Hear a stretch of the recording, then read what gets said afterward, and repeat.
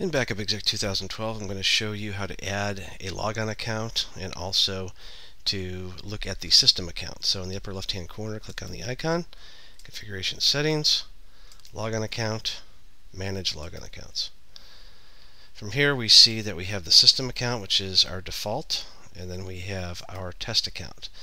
Now the system account is also the account that's used to open up and connect to the Backup Exec server. So you want to make sure that that has the proper rights. It's the first account that you give any kind of access to when you first install Backup Exec 2012.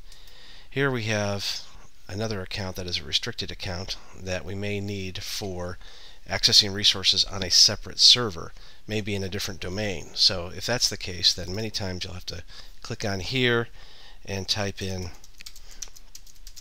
the domain /username. Otherwise that user may not work properly if you don't have the domain name here.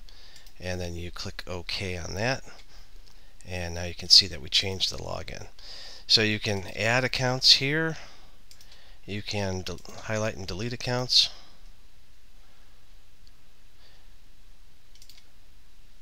you can also edit a current account. This is our system account, and you can see it does not have the restricted logon account. That's because it is our main account.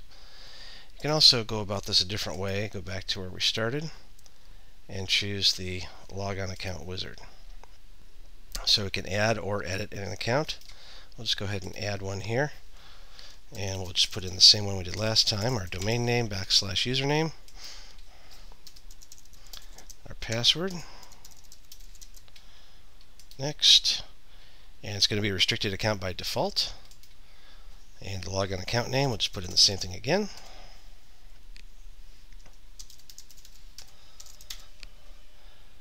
And next, and finish. And now we go back in, we can actually see that account under Manage Logon Accounts. So there it is. There's the name, and then there's the username, and you can see it's a restricted account.